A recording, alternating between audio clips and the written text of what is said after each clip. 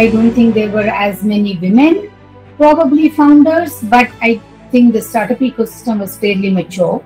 And the company was valued at 1.2 billion. It sold a majority interest for 700 million. But setting that aside, I think the idea for it really came. I'm a product person, I'm an engineer, so just trying to create enterprise efficiency was something that I understood well. So the question was less about the product idea, but really what is the sales, what's the marketing, how do you raise funding? These are all areas that I didn't have any familiarity about.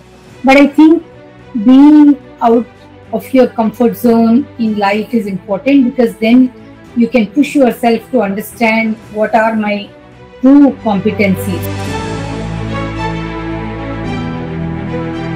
Meesho, Ola, Policy Bazaar, so many.